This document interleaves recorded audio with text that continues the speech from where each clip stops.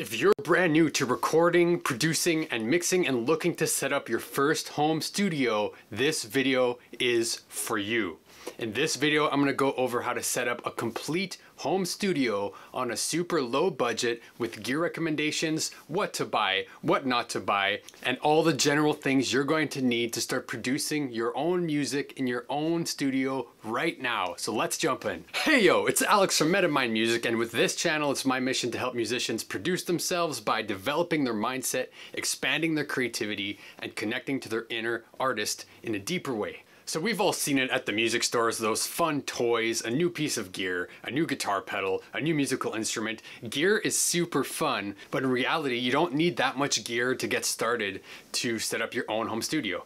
In today's day and age, it's much more important to focus on what not to get to fit your specific needs, because we are constantly bombarded by the next new gadget, the next new device, the next new revolutionary piece of gear that's going to make you sound amazing. The truth is, you don't need all the new shiny gadgets. And this is especially true if you're just getting started, because there is so much information out there about what gear you need, people's opinions, and some of those opinions, to be quite frank, are absolutely insane. Some people will tell you that you have to invest in all sorts of expensive gear and complex equipment to have a setup to get a good sounding recording, and that's anything but true. The truth is, in today's day and age, the technology has come so far that you can get a great sounding recording, you can mix your own songs, you can produce yourself for a very relatively low cost, and I'm going to help guide you through that process of getting set up in this video. Alright, so in this home studio setup video, we're going to go over 5 main categories that you need to have covered to have a functioning home studio battle station so you can produce yourself in your home studio. So you can produce yourself in your pajamas. Alright, number 1, we're going to start with your computer, which will be the central hub of your recording studio. Number 2 will be an audio interface and microphone to actually record sounds into your computer and to handle all of the analog to digital conversion. Number 3, we're going to talk about your digital audio workstation, so the software you use to produce music, virtual instruments, and plugins. Number 4, we're going to talk about headphones and studio monitors, so you can actually hear back what you're producing and use those reference monitors to get awesome sounding mixes. And then number 5, we're going to talk about MIDI controllers, so that you can actually control a lot of your virtual instruments and you can play music into your computer instead of relying on clicking in notes manually with your mouse. I've also got a special bonus at the end of this video, so stick around till the end. Alright, so before we jump into the list, I want to preface this whole video, this whole idea of investing in equipment to set up a home studio with this. I highly encourage you to start with what you have. You 100% don't need to invest in a new computer, in a fancy new microphone to get started. You can get started most likely with what you already have right now. And if you don't have the budget to start a studio right now, you can always level up your studio as you get better. But if you're just getting started, you might as well start with what you have until you get good enough, until you get better, to then invest in better equipment when you're ready for that. So I just want to say that before we jump in. All right, so number 1, you're going to need a computer. Okay, so I have this MacBook Air here that I used for quite a long while before upgrading to a Mac Pro. And before that, I had a MacBook Pro with 8 gigabytes of RAM, and I used that for 5 years, and it never failed me once. And the only reason I upgraded was because I needed more RAM and a little bit more power to complete full mixes with a full band and freelancing some of my services. But most likely, you already have a computer. Okay, if you have a laptop kicking around your house, if you have a PC, if you have a desktop, whatever it is, use that computer to get started. You do not need to invest in a brand new computer for music production. The computer you already have is plenty powerful enough to get started. And if you don't have a computer yet, I highly suggest you just find an app on your phone, such as Noise by Roly or Oxy Pro or something, and just start making music. Start getting good at using that app, start getting good at developing musical ideas, and become the best at that app until you save up for a computer. So there's there's no excuse not to get started because you're watching this on something. So if you have a computer or a device, you can get started right now with what you have. All right, but if you're looking for recommendations, I would highly recommend at least an i5 processor on a computer with 16 gigs of RAM will give you more than enough for any project, for any mix going forward throughout your career. But again, just start with what you have. All right, number 2 is an audio interface and a microphone. So let's start with the audio interface. An audio interface is what's going to allow you to record external sounds. So whether it's your vocals through a microphone, whether it's an acoustic guitar, whether it's plugging in a synthesizer into the inputs, plugging in an electric guitar, a bass, whatever it is, it's going to take that sound and bring it into your computer so then you can manipulate it, you can play with it, you can mix it later in the software. So this is a key piece of equipment to have in your home studio. And I have to say, I have to recommend this one if you're just getting started. This is the Focusrite 2i4, and I have had this for over 10 years. This interface has not failed me once in 10 years. All right, it's still working. I still use it to this day. I have another interface, but this one has been a workhorse. And there's a few things about this interface that are super powerful. First and foremost is that you have 2 inputs at the front that both handle microphones and direct lines from like an electric guitar or a bass guitar or something, and you can switch between both. And the power of this is that you can actually record stereo sources. So for example, if you have a synthesizer and you want to record the output of your synthesizer in stereo, you can take 2 outputs from that synth and go into the 2 inputs in the front of this interface. Alternatively, you could do something fun like record your vocals with a microphone input in one of these and then your guitar directly into the other input.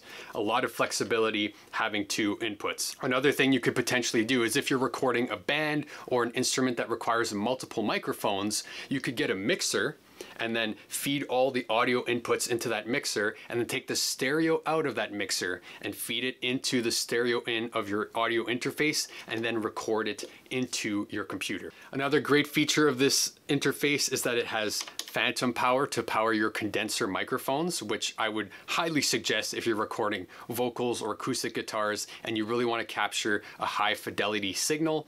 It also has a feature called direct monitoring so that you can record yourself without latency, which is huge. That is a requirement to actually be able to vibe out and to perform properly, is to have accurate monitoring with no delay. So that direct monitoring feature is a huge plus. We have this awesome huge silver knob.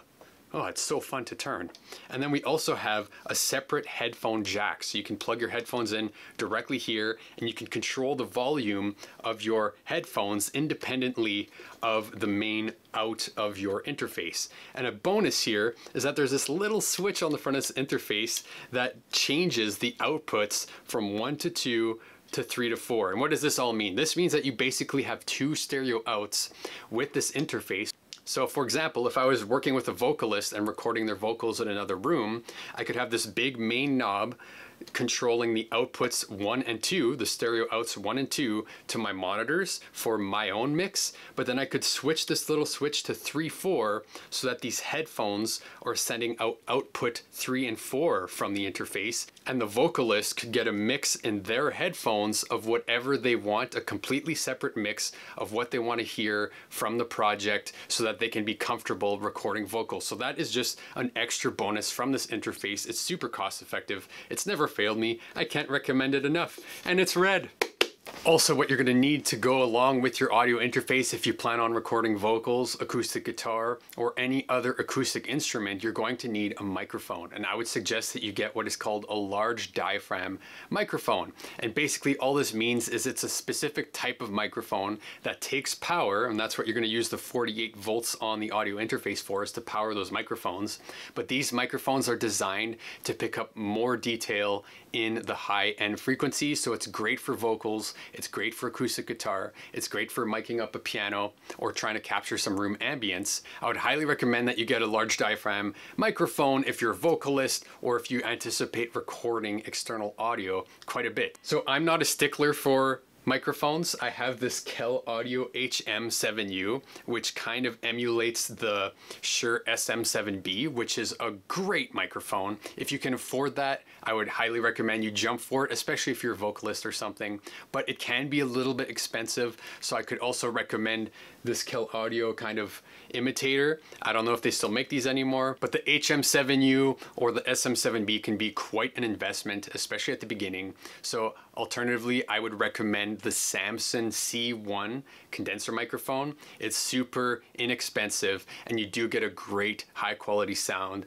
It's actually one of those rare microphones that are relatively inexpensive but give you quite a high quality sound. So I definitely recommend that one. Also, it can't hurt to have a dynamic microphone such as the Samson Q7 that I've had around the studio for years, or like something like a Shure SM57. And that's more so for if you're doing more aggressive sounds like a guitar amp, a bass amp, or if someone's just screaming their head off into a vocal mic, then you might want something that can take a little bit more of a beating frequency wise. All right, number 3 is having a Pokemon in your studio. Just kidding, that's totally optional, but it does make your music sound better. All jokes aside, number 3 is your digital audio workstation, your software, your plugins, and your virtual instruments, okay? This is what's going to allow you to record the external audio, record your guitar, record your vocal, and get it into your computer and start playing around with it, start moving it around, start changing the frequencies and everything to produce your song and to mix your song to then export it and share it with the world. It is the central hub of your whole studio, is that DAW. And the great news in today's day and age is that there is so much choice of amazing free software that will help you get started and get professional sounding results right away. So sometimes when you invest in an audio interface like the one I recommended, it comes with free software. So the one I recommended, the Scarlett 2i4, comes both with Pro Tools First and Ableton Live Lite, which are 2 amazing pieces of software that can help you get started.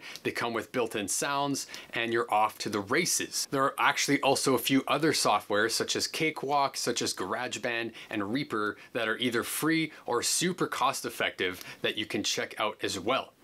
Now let's talk about software instruments and plugins. What software instruments are basically digital versions of grand pianos, of stringed instruments, of plucked sounds, of crazy synthesizers and crazy presets, all the sounds underneath the sun in digital form. Again, like today's the best time ever to get into making music because there is a plethora of free options of amazing sounding software instruments and amazing sounding plugin tools such as EQs, compressors, saturators, delays, reverbs, all that good stuff completely for free. And I actually made a whole other video going over my top 10 free pieces of software, virtual instruments, and plugins. So if you're interested in checking those out for free, check out that video in the card above. All right, so to sum up number 3, you can basically get all of your software needs, your DAW, your software instruments, your plugins completely for free to get started, and it's gonna sound amazing. All right. Number 4 is headphones and or studio monitors. And if you are on a budget, I would recommend to start out with headphones. And I'm not particular with my headphones. I've been using the same kind of Pioneer headphones for like 10 years and I've really learned them well. And that's the key, is whatever type of headphone you get, it doesn't really matter what it is as long as it's fairly flat response and you get used to hearing how professional mixes, how your favorite music sounds like on those headphones. And the better you learn them, the better you'll be able to do mixes and produce with them. So as I said, I'm not particular to headphones. I don't really care what kind of headphones I have as long as I can start to hear some of the music, I know what it sounds like, and to hear how the frequency response is, then I'm happy. So you can start out with any entry-level headphones from AKG, from Audio-Technica, from Pioneer, and you will be well on your way. They are relatively cost-effective and you will be hearing high-quality audio from those headphones. Alternatively, if you're ready to level up your studio and get studio monitors, or if you don't really see yourself enjoying wearing headphones every time you have to record or produce music, then you might want to consider investing in a couple of these bad boys. And the only caveat with getting studio monitors is that you have to account with the acoustic treatment of your room, because the sound coming out of the speakers will bounce off the walls, will get trapped in the corners, will bounce off the ceiling and reflect themselves into your ears, and it could really distort the frequency spectrum and the frequency image that you're getting from your speakers. So that's just an extra step that you have to take, is that you might have to treat your room to make sure that there's no bombardment of frequencies going on and that you can clearly hear what's coming out of the speaker without it being colored or without it being maxed. Okay, so that's a huge thing. But if you're looking for a recommendation of monitors, I would recommend the Yamaha H5s, which are the model slightly smaller than these ones. These are the H8s that have a little bit more bass response. But to get started, those Yamaha H5s, they sound great, they're reliable, they're fairly flat response, and it's a great way to get started. But again, if you don't have the budget for studio monitors, you can't afford it, just start with headphones and you're fine. You can get studio monitors down the road when you can afford it and when you're ready to treat your room and upgrade your studio. All right, and number 5, which I personally think is a requirement for a home studio. I know some people think differently, but number 5 is a MIDI controller, such as a MIDI keyboard that breaks apart for some reason. So all jokes aside, you're probably going to want to get some sort of MIDI controller, some sort of maybe MIDI keyboard or drum pad to actually control the instruments inside of your software. Because if you don't have a keyboard to play the sounds, you're going to be stuck clicking in MIDI notes with your mouse or playing it on your computer keyboard, which, let's be honest, that's lame. And the power of a MIDI keyboard is going to allow you to connect with those software instruments as a musician. It's going to allow you to vibe out, it's going to allow you to flow, and it's going to allow you to play stuff and inject some humanness into your digital instruments. Another huge feature of having a MIDI keyboard is that you can start to learn some music theory. You can typically map out a lot of the knobs and a lot of the parameters to all sorts of crazy cool effects and design your own instruments and really expand your unique sound, expand your craft, and discover new sounds and new ways to manipulate things in unforeseen ways. And all in all, having a MIDI controller will just make the whole experience so much more enjoyable, so much more fun, and it's going to make it a lot faster to get down ideas, to work out chord progressions, bass lines, drum beats, etc. And I'm biased, I love MIDI controllers. I have a plethora of them here. I have the Push 2. I love being hands-on. I love touching things. I find it a lot more intuitive and a lot more creative than always being stuck with the mouse and the keyboard. And keep in mind, you do not have to be a pianist. You do not have to be an expert at playing piano to profit from having a MIDI keyboard. I'm not a great pianist by any means, but I do use it to work out ideas and to play the software instruments, like I said, in the DAW. So even if you're just using it to find chords and to play around with your software instruments, it is well worth the investment. And if you're looking for a recommendation for a MIDI controller, I would recommend the Akai MPK Mini. And it's basically a tiny MIDI controller that has, I think, 2 octaves of keys. It has 8 pads to lay down drums or trigger samples, and it has 8 encoders that you can map to filters, to delays, to effect sends, to all sorts of things under the sun. So it has a lot of bang for your buck. And as a bonus, some MIDI controllers, most of them now, have what are called transport controls.